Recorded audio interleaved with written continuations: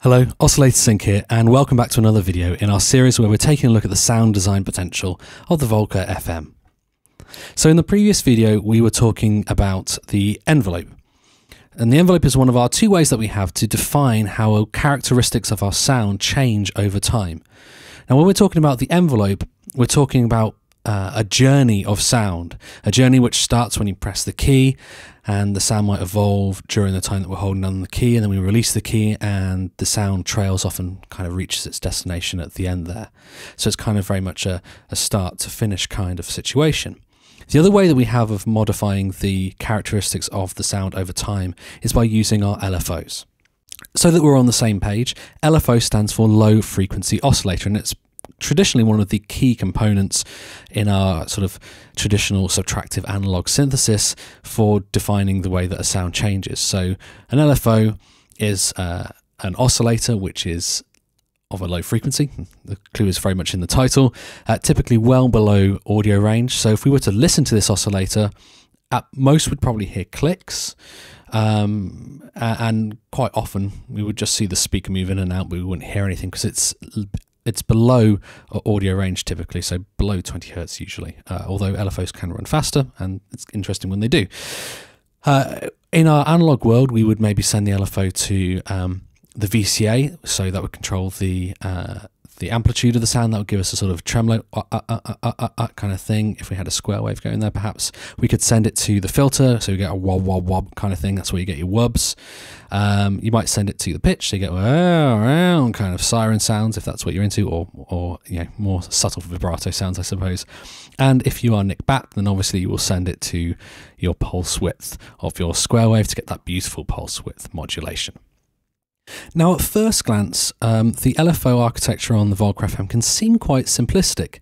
You've really only got one LFO, or one LFO per voice, I suppose, but that's one LFO as far as sound design is concerned.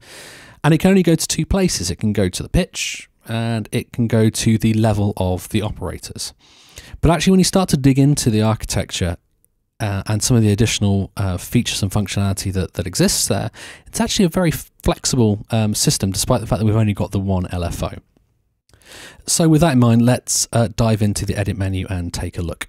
So because we've only got one LFO, it's not kind of a per operator defined thing, although we will go back to the operators as we move along. We are going to head along to the all section of our parameters in our edit menu, and we're going to start off by scrolling across until we get to the parameter, this one here, this LAMD. So this is our LFO amplitude depth. So when you hear that, you're thinking, okay, well, I know what this is going to do. This is going to be affecting the amplitude of my sound. This is going to give me my tremolo effect. So let's check it out. So here is the sound with it turned down. And as we turn it up, absolutely nothing changes. So, okay, is my LFO broken? Well, no, it's not. So the way that the LFO works on the Volca FM is that in this section, in the all section, we're defining its shape. So, when we're turning up here, what we're doing is we're making the sweeps wider. I tend to start by making them as wide as possible, and then I can always dial them back. But in terms of hearing what's happening, I tend to turn it all the way up to begin with, and then dial it back to make it a bit more subtle maybe later on. We'll look at some of the other parameters in a minute, but the way that the LFO works is that you define the shape here, and then you go into the individual operators to define how sensitive they are to them. So here I'm on a parameter which says AMS, and what this is the amplitude sensitivity of this operator. So this parameter here defines how much this operator is listening to, affected by, depending on how you want to think about it, the LFO. So at the moment it's set to 0, and we're hearing no change over time. As we turn this up, we start to hear the LFO affecting this operator. Subtle at the moment, but as we turn it up, we can hear that tremolo happening. And go all the way up. and we're getting that definite choppy tremolo happening. Now, I'll just point out that one of the main controls for the LFO isn't actually in the edit menu. Probably the most important control, which is the rate, is actually on the front panel here on this knob here. So if we wanted to make that choppiness slower, then we can do so.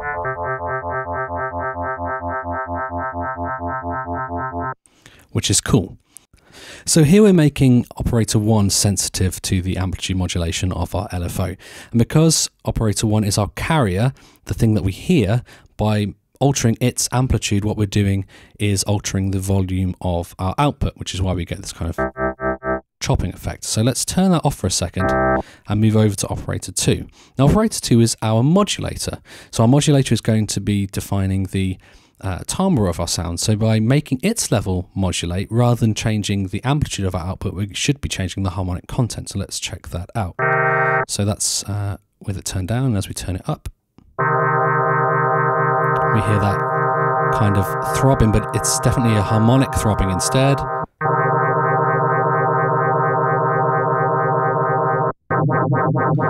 All the way up to these big old wobs, which is a cool sound. Cool. So this sensitivity control is actually quite a nice way of working, because we can have all of our different operators, and remember we do have 6 of them.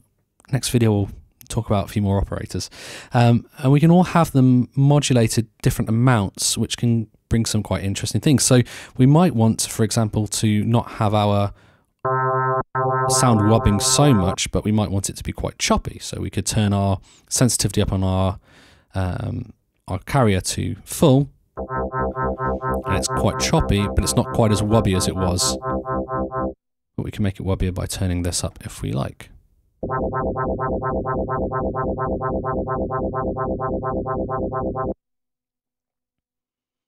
Okay, let's talk about some of the other controls that we have for our LFOs, because the depth over here is not the only one that we have. So if we move on 2 clicks along, we get to this parameter here, which says LFO, and believe it or not, that's a W. So this is the LFO waveform. So this defines the shape of our LFO. At the moment, it is a triangle wave, which is a smooth upwards and then downwards kind of sound, equal each side. It's a great sort of general use waveform if you just want to add that sort of gentle modulation to your sounds. As we move through the wave shapes, we've got some other interesting opportunities here. So this first one is a sawtooth or ramp up sound. So here we've got a wave shape which moves up comparatively slowly and then drops down instantly when it gets to the top of the waveform and goes up. So you get this wob, wob, wob, wob thing happening over and over again, as opposed to this sort of up and down movement. Number 2 here is the same thing but in reverse. So it's a waveform which starts high, goes down slowly, and then jumps back up at the end of the waveform, giving you a down, down, down, down, down kind of sound. I actually really like this waveform for LFOs because it can do all sorts of fake echo kind of stuff.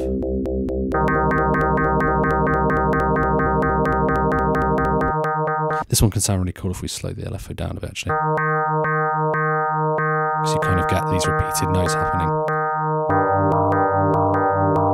You get weird, cool rhythmic interplay between them as well. Cool. The next shape along here is our square wave. So very, very choppy, sort of on-off kind of sound.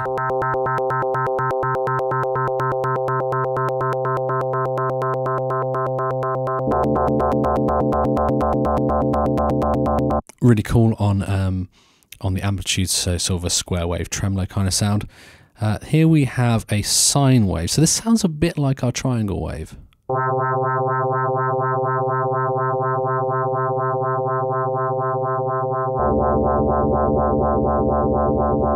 Whereas a triangle wave goes up and then straight down, a sine wave is going to kind of even off that top and bottom. So if we compare them, they have slightly different characters to them. Sine wave can be a bit more characterful, I think. So that's our sine wave. It's our triangle wave. It's subtle, but there's just a sort of slight kind of difference. A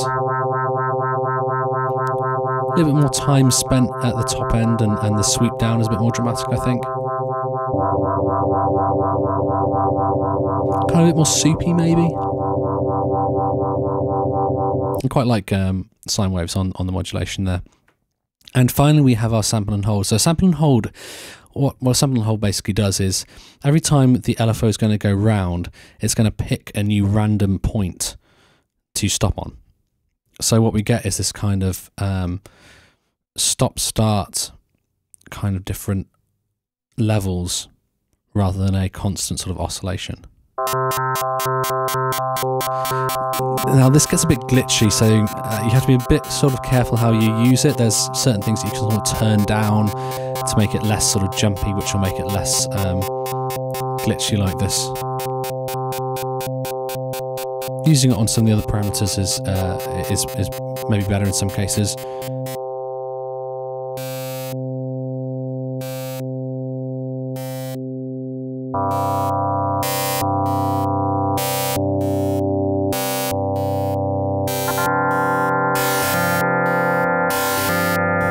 Quite cool for certain types of atmospheres, I think.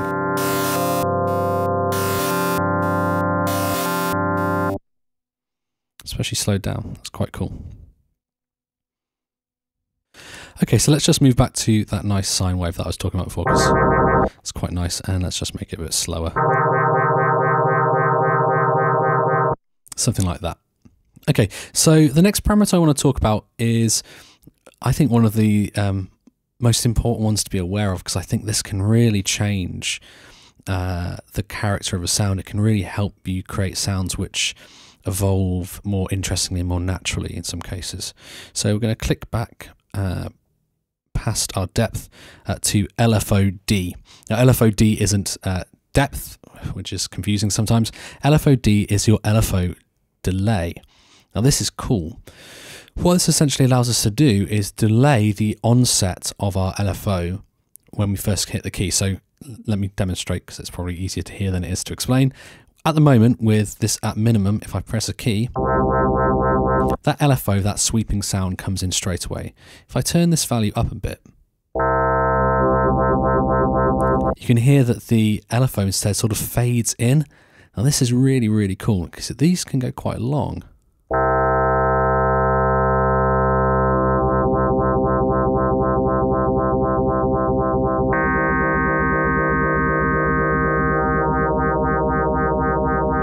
So this is one of these tricks that you can employ to make sure that the first part of your note is sort of strong and well defined and not sort of wobbling away, but then you sort of introduce that wobble once the note is established. So it can allow you to have a good strong start of the note, but when it sustains, you can make it sort of move and be a bit more interesting. Even just delaying it that little bit.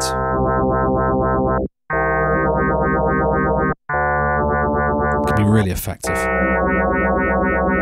I use this in a lot of patches. I think it's a really nice feature to be aware of. So far we've been applying our LFO to our operators, whether it's the carrier, which will affect the output level of the operator, or our modulator, which is going to help change and shape the harmonic content. Now the other place that we can send the LFO essentially is to the pitch, so we can get sort of pitch wobble happening as well. So let's just head over to our operator here and just turn it down. Cool. Okay, so we're now at a situation where we're not getting anything sent to our operator. So let's take a look at the pitch. Now, you would think, potentially, or certainly I did the first time I played with the synth, that we have a knob here that says P depth, and it's right next to my LFO rate. And I thought, great, grab hold of that, turn up the wobble for my pitch. However,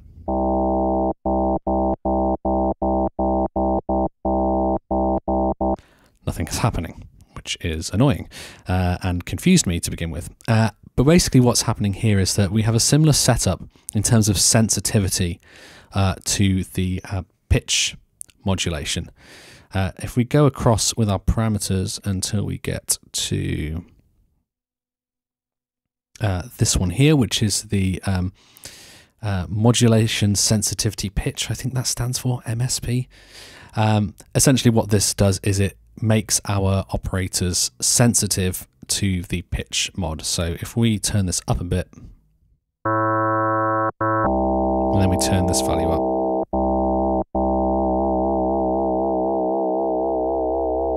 we get that lovely wobbly pitch mod. I have to say that if you're mostly interested in your pitch modulation, I find the sine wave very, very attractive on pitch modulation. It gives it a certain swampiness that you don't get with a triangle wave that I really, really dig.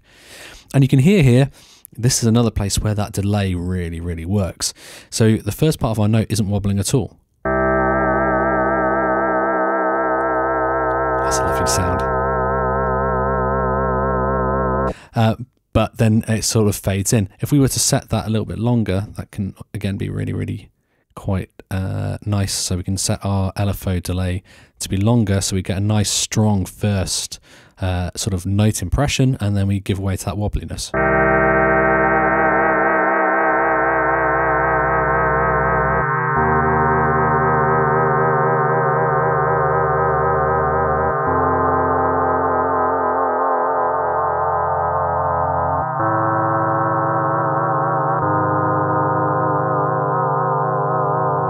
Which can be really, really, really powerful when you start to sort of match up that delay to maybe even the tempo of the song that you're playing with.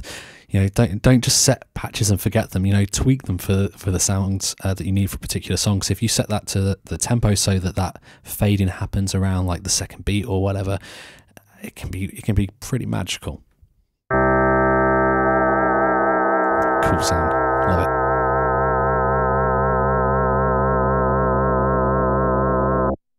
Okay, so there's one other parameter that's related to the LFO that it's a little bit more subtle in its use. I wasn't even sure whether I wanted to talk about it, but I think for the sake of completeness, I will mention it. So it's probably easiest for me to demonstrate it if it's affecting the amplitude. So I'm just going to turn my pitch modulation down. Cool. I'm going to turn that delay down as well. Okay. Go over to operator 1, make it nice and sensitive. Make sure that the amplitude is set up as well. Here.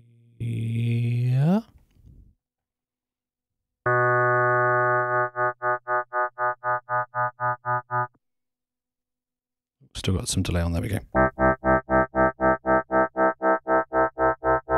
Lovely. Okay, so to demonstrate this, it's probably easiest if I turn my waveform onto ramp. Yep. Let me just turn this off for a second, which should be kind of the off position. So this is the final parameter here, this LFO-K. So this is the LFO key sync. So if I play a note now,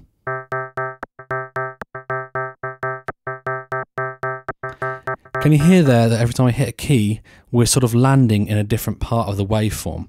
So we're expecting to hear this nice ding, ding, ding, ding, ding, ding, ding kind of sound, but because I'm hitting the key when it's not quite at the start of the waveform each time, we're not getting that nice, satisfying dink at the start of the sound. So what the LFO key sync essentially does is it resets the LFO every time you hit a key. So but always, doesn't matter when I do it, going to get that nice satisfying dink at the start of the sound. So without, I can miss it and sort of get it towards the end of the waveform, and it kind of ruins the impact of the sound a bit. With it turned on,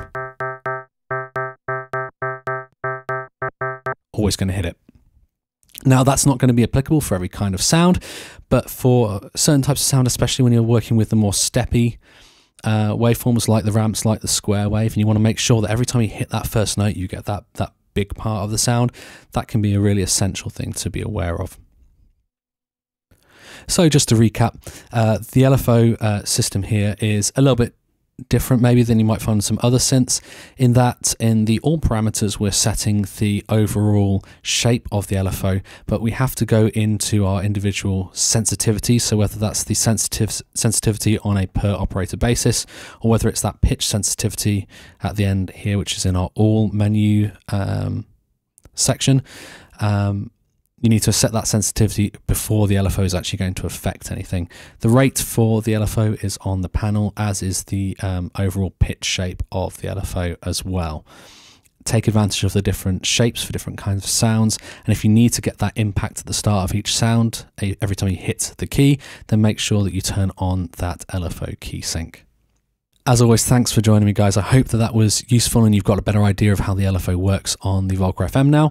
If you enjoy the video, make sure you give it the old thumbs, and also make sure, if you haven't already, that you subscribe to the channel so you don't miss out on any more of the videos in this series. And of course, the other videos that we do on synthesis as well. Just as a spoiler alert, in the next video, we're going to be finally talking about algorithms. So we've been dealing with just 2 operators for the last couple of videos. We're going to move on to all 6 in the next video, and it's going to be pretty interesting. As always, really appreciate you joining me.